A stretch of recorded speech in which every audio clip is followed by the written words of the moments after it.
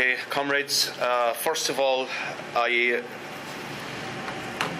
bring greetings from the Socialist Party in Ireland, North and South, and from the Committee for Workers International, which organises many countries into which the Socialist Party in Ireland is affiliated,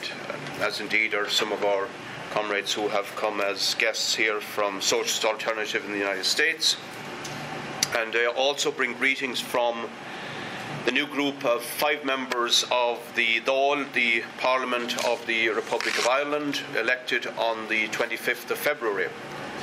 I want to thank you for the invitation to attend the conference, which I found to be a very interesting experience, and I think the spirit of democracy, of inclusiveness and participation that was evident is the spirit in which we have to go forward and build the movement, where different ideas are accommodated, discussed honestly and openly, and people are honest and open in their methods, but we rely on the force of ideas rather than, as in the Social Democratic parties, with bans and prescriptions against the left, simply because the right wing cannot answer the arguments. And that's a very good template for the Socialist Party of Ontario. Now, comrades, right throughout Europe at the present time, we have a massive vacuum on the left and a major crisis of the political leadership of the working class. Without exception, all the Social Democratic and Labour parties have moved irretrievably to the right, have moved into the camp of the capitalist marketplace, of market capitalism and of neoliberalism. And it is the analysis of the Socialist Party and the CWI, indeed, that is where they will stay. They're now really bourgeois parties, parties of capitalism in all but name.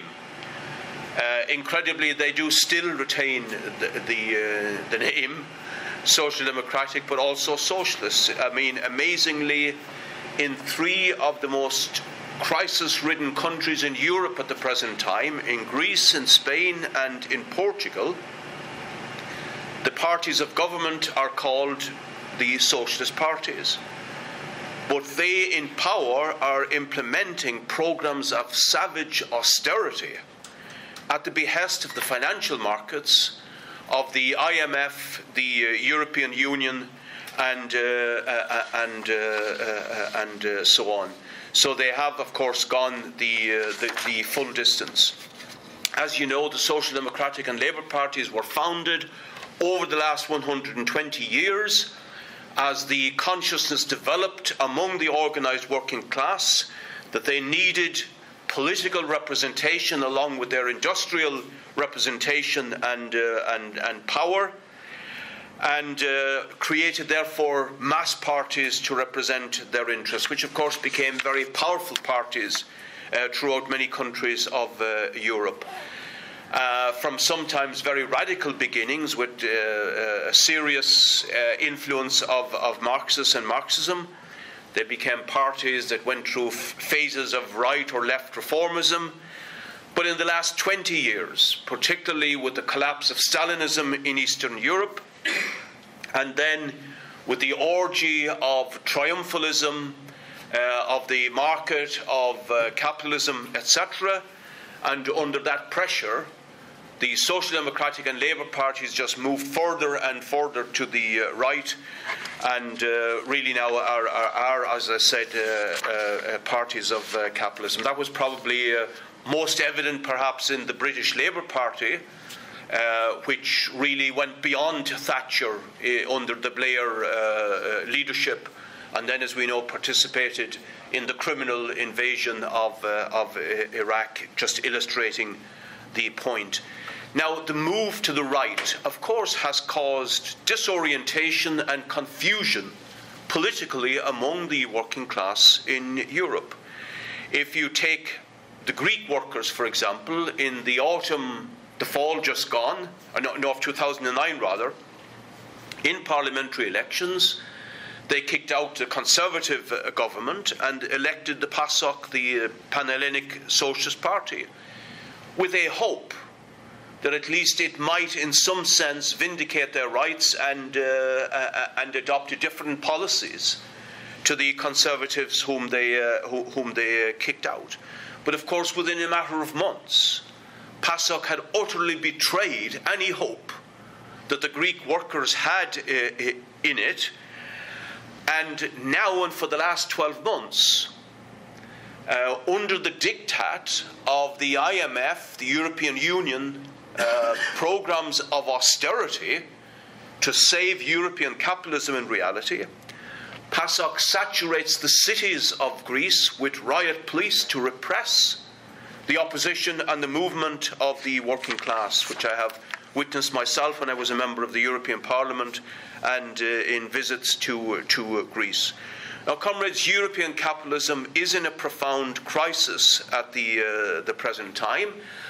and really the current crisis has shown up the real parasitic nature of financial capitalism. In the 10 years, for example, leading up to the crisis that began with a vengeance in 2007, hedge funds and bankers and major banks in Europe poured incredible billions into countries like Ireland and Spain to fuel short-term crazed property bubbles for very, very quick and massive returns, but of course creating a huge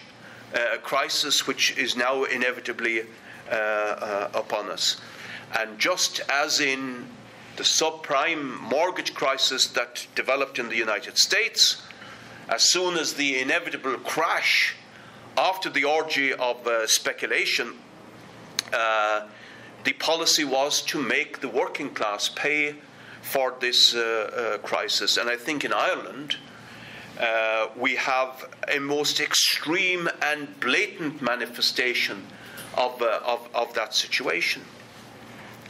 And the extent of the speculation within which major European bankers from Germany, from Spain, from France, from Britain, were involved in Ireland, which after all is a small country.